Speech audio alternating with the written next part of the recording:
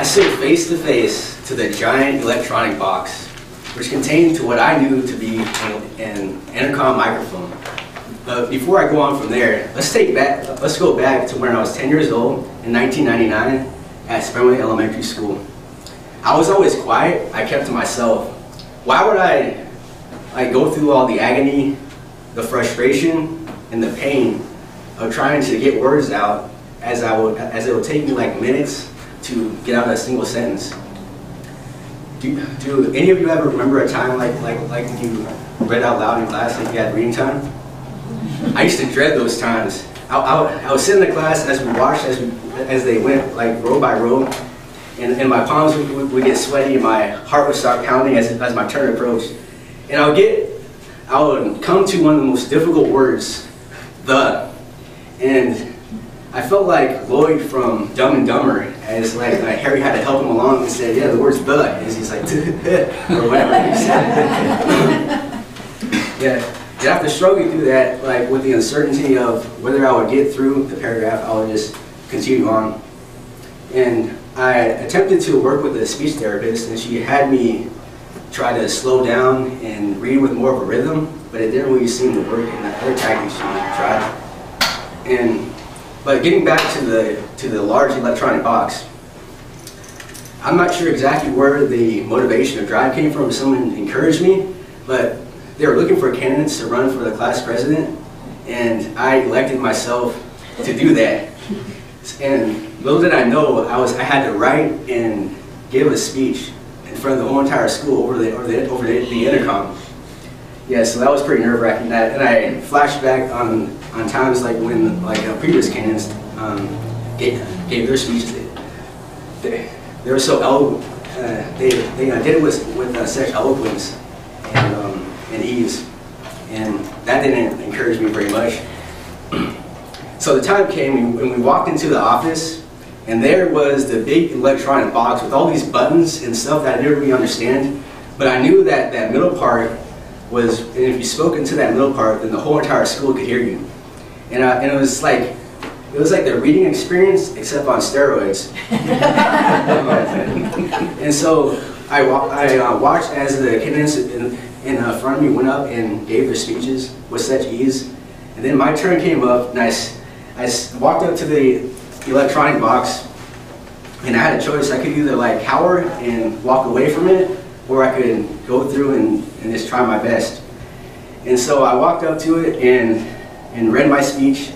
And if you've seen King's speech, it was kind of like that, like before he had all this training. And afterwards, somebody came up to me and said, "Marvin, were you okay? It sounded like you were crying or something." It's like, yeah, I was okay. It was just struggling. But life is like a conveyor belt in reverse. Because if you cower in fear and never take the next step, you'll move back on the belt automatically. But if you do the bare minimum to just get by, meaning you take one step forward and you hesitate and you slide right back. You take one step forward, you hesitate, and you slide right back.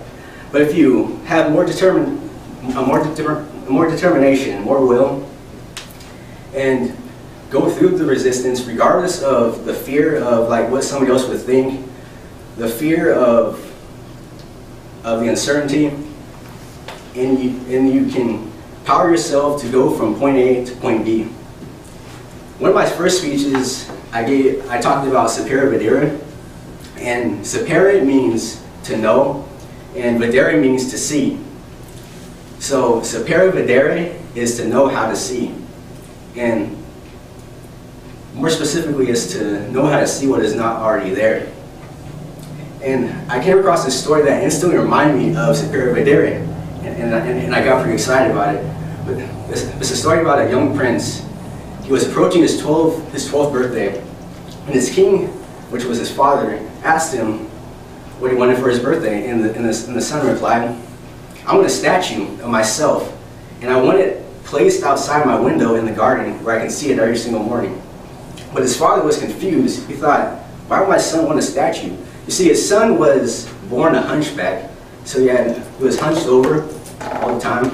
And his father looked at his son at where he currently was, and he couldn't perceive why his son would want a statue of himself and look at that all the time.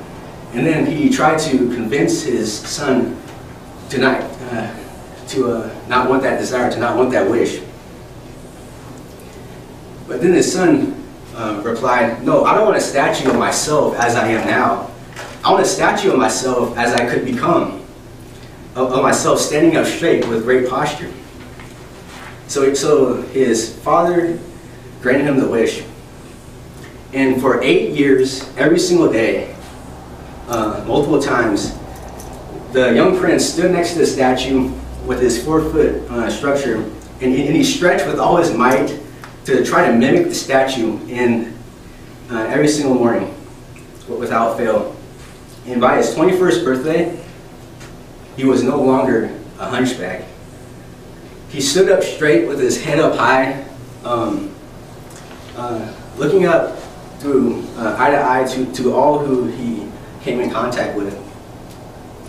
And it was all because of, he didn't see himself as he was, but he saw himself as he could become.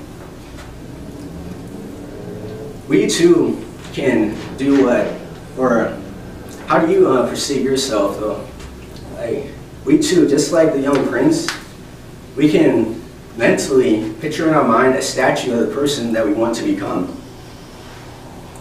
And as we walk up to that electronic box, which could be like a job interview, it could be a new business venture, or trying to forgive somebody, a family member or a friend.